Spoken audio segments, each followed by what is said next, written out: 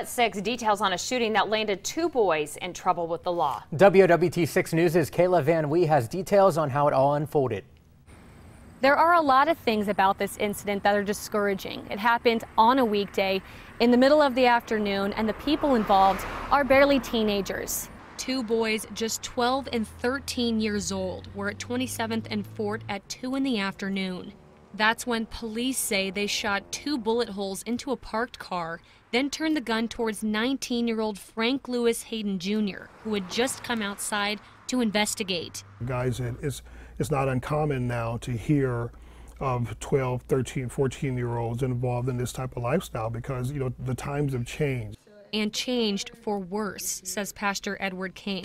To keep up with a growing and dark lifestyle kids don't believe they have a choice out of. I think a lot of them don't care. You can't tell me that you care and you do the violent things that you do.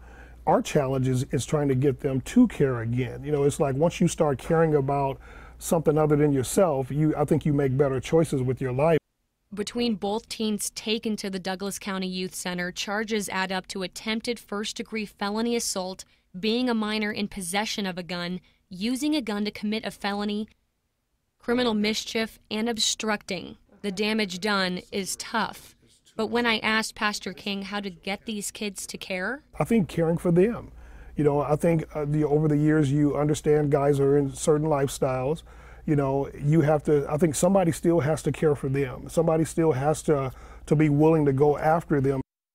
And that was Kayla Van Wee reporting. Pastor King says the goal isn't just to provide a safe haven, but to get kids thinking beyond split-second decisions.